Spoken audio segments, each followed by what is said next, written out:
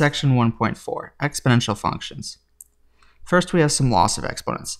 If a and b are positive numbers and x and y are any real numbers, then b to the x plus y is b to the x times b to the y. So when we multiply bases, we add their exponents. Similarly, when we divide bases, we subtract their exponents. For a third law, if we have a base to an exponent and we raise that to an exponent, then we multiply their exponents. And if we have two numbers and we raise them to an exponent, then that's the same as raising each of the numbers to the exponent individually. So as an example, let's sketch the graph of the function y equals 3 minus 2 to the x. Let's start with the graph of y equals 2 to the x. So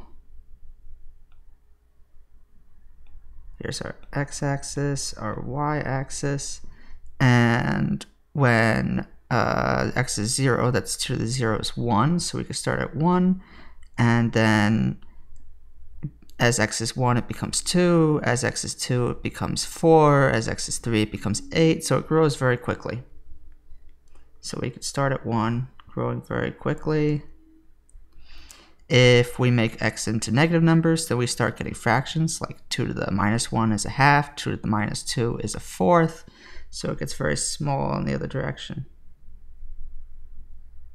So let's say that this is 1 over here, that's 0, and then this is the graph of y equals 2 to the x. If we want the graph of y equals minus 2 to the x, then all we have to do is flip this thing upside down. So this would be at minus 1 now, and that's y equals 2. Sorry, that's y equals minus 2 to the x. Okay, finally, we want to make this into y equals 3 minus 2 to the x, so we should add 3 to this. So we should just move up 3.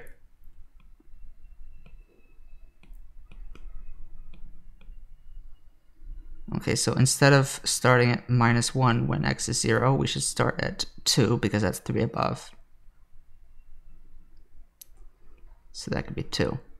So then, if you notice, there's this line over here and over here, the x-axis, that our exponential function never passes. So that line also moves up by 3.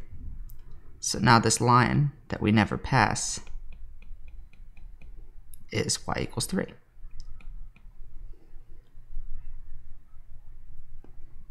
Okay, so this is y equals 3 minus 2 to the x.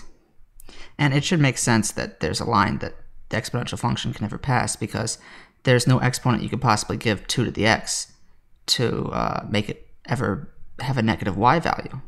Any exponent you give it will still preserve and make it positive. Even if you give it a negative exponent, all it does is just make it into a fraction. So when we flip this and move it up by 3 units, there's still a line that it never crosses. It just gets moved up. On the other hand, we can plug in any x value we want, so the domain is every single real number. So we can plug in anything. But like we said, our range is restricted. It stops at 3. So it's all of the numbers up until 3.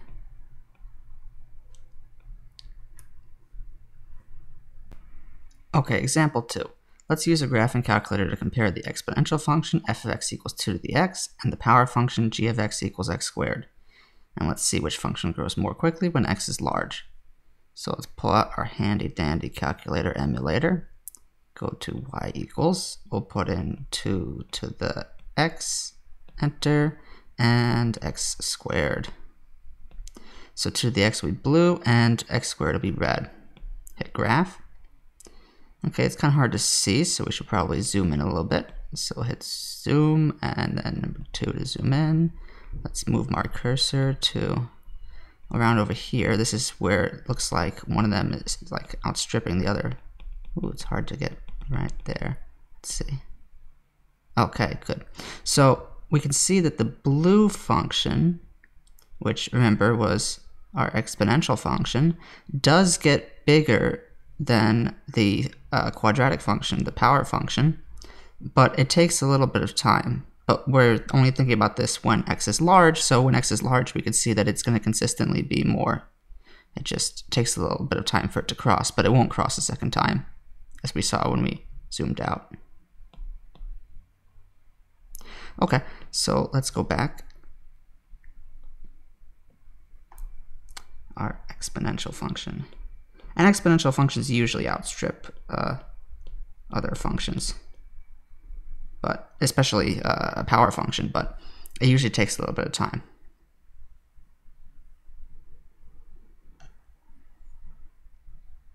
Okay, the half-life of strontium-90 is 25 years. This means that half of any given quantity of strontium-90 will disintegrate in 25 years. So if we have a sample of strontium-90 and it has a mass of 24 milligrams, let's find an expression for the mass, m of t, that will remain after t years. So first let's look at m of 0, right? At the start, we haven't even started disintegrating yet. So we're at 24 milligrams. That's after 0 years. After 25 years, we should have half as much because we were told the half-life is 25 years. So we'll have half of 24. I'm not going to simplify that yet because we're going to see if we can find some sort of pattern so that we can come up with an expression for the mass in general. So let's look for m of 50 now. We keep going by this half-life because that's how much, those are all the quantities we know. We know that we don't know how much might be in between, but we always know that every 25 years there'll be half as much. So it'll be half of 24, which is the same as 1 over 2 squared times 24. If we go another half-life, we can look at m of 75, which will be half of m of 50. So it's half of 1 over 2 squared times 24, which is 1 over 2 cubed times 24. M of 100, same thing, half of m of 75, so it's half of 1 over 2 cubed. So it's 1 over 2 to the 4th times 24. Okay, I think that's enough for us to see that there's a pattern here. It looks like we can relate the exponent to t somehow. Everything else will be the same. The 24 is the same every time, the 2 is the same every time. The only thing changing is that exponent. So if I look at this, I could see 4 relates to 100 the same way that 3 relates to 75, the same way that 2 relates to 50. Well, that's just dividing by 25, right? 50 divided by 25 gives us the exponent 2, 75 divided by 25 gives us the exponent 3, etc. So I think we have enough. We can write m of t equals 1 over 2 to the t divided by 25. T is 100, divided by 25, I get 4. Oh, can't forget to multiply by 24 though. Okay, we can simplify that a little bit. We get 24 times 2 to the minus t over 25. And I don't know if that's really simplifying, but it expresses it more clearly as an exponential function. We could even pull out the t if we want.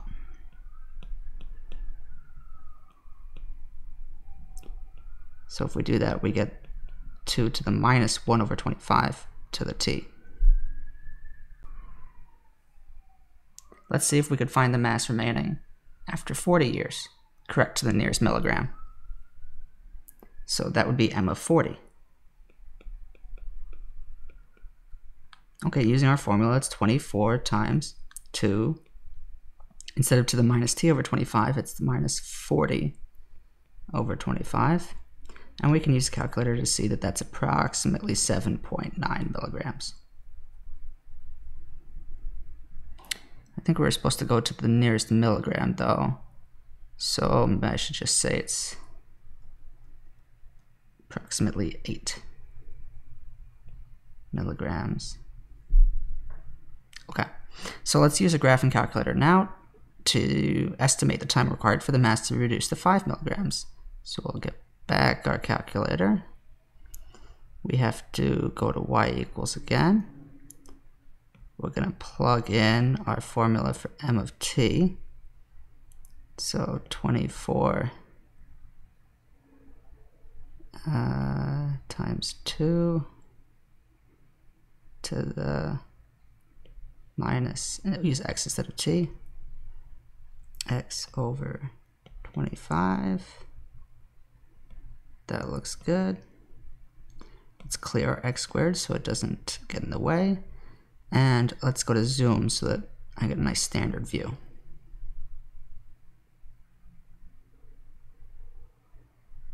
Wow, we don't even see it. To zoom out. Ah, there it is. Okay, we want to know when this thing's reduced to 5 milligrams. So let's also graph y equals 5 and see where they intersect. Okay, so they intersect a little bit off screen, so let's zoom out a little bit more. Okay. To find their intersection, how about we try to zoom in over there? Okay. And let's go to second trace to get the calc menu. We'll go to 5, which is intersect. Our first curve will be our exponential curve. Our second one is our y equals 5 curve, 5 milligrams. And we're going to guess that it happens around there. Okay, it looks like our intersection is when x is 56.7.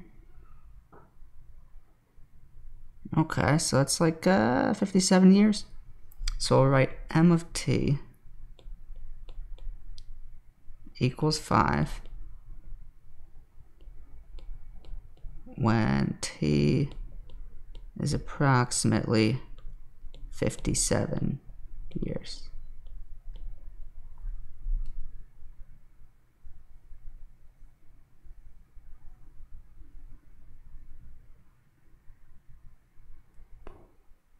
Okay, we call the function f of x equals e to the x the natural exponential function, where e is the value of b and y equals b to the x, resulting in a tangent line at 0, 1 with slope 1.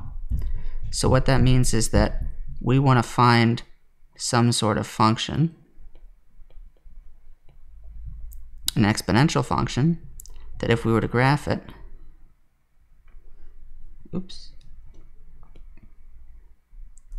and we were to look at that point 0, 1 and look at the tangent line, which we haven't even defined yet, then this tangent line should have slope 1. Okay, so later on we're going to actually determine this function that gets us this objective, and we're going to even talk about why we even want that. But for now, we just have this definition that this particular function that happens to have a tangent line with slope 1 is e to the x, and we call it the natural exponential function. E is about 2.71828. That just happens to be the number that works, and we'll determine how we can arrive at that number later on. For now, we're just basically teasing ourselves. So, looking at the graph,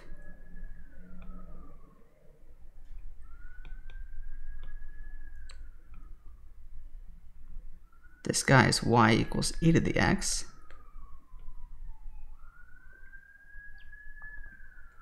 If we want the graph of y equals half e to the minus x minus 1, then first let's look at what the graph of e to the minus x would look like. That would just be flipping left-right because x is being multiplied by the negative. So over here, still 1.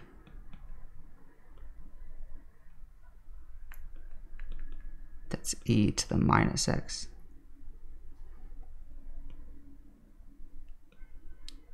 Now let's multiply by half. We're getting closer and closer. So all this does is make it grow more quickly.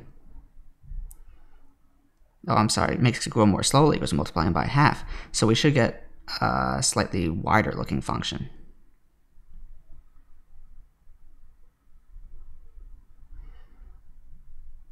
Okay, so this is 1 now.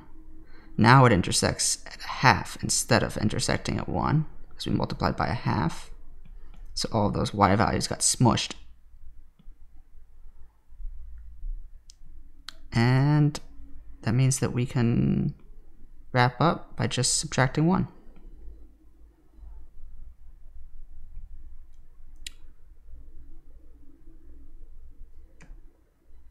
So if that's 0, we subtract 1, so it ends up intersecting at minus a half now, instead of intersecting here at a half, it intersects down here at minus a half, because we moved it down 1. So it's y equals half e minus x minus 1. And in order to figure out the domain and range, we should figure out what numbers it can't get past. Originally, it couldn't get past this x-axis, which was the same for e to the minus x.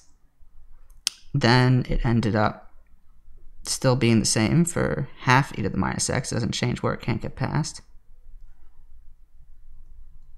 But when we move it down 1, that moves that line down 1.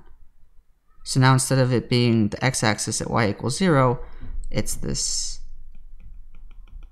line at y equals minus 1. So our domain, as usual for most of our exponential functions, is all real numbers, because we can plug in any x value we want, but our range stops at minus 1. So it's only the numbers from minus 1 to infinity.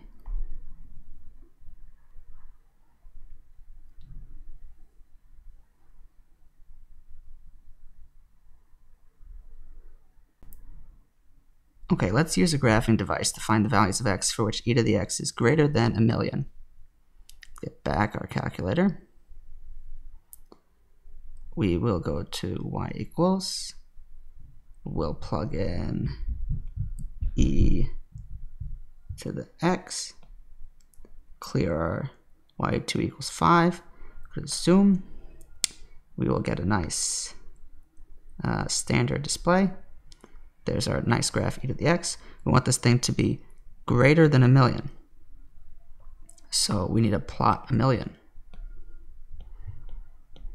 100, 1,000, 10,000, 100,000, 1,000,000. Obviously we can't see it because we're only going up to about 10. So our window doesn't contain it. Let's see if we can make it fit.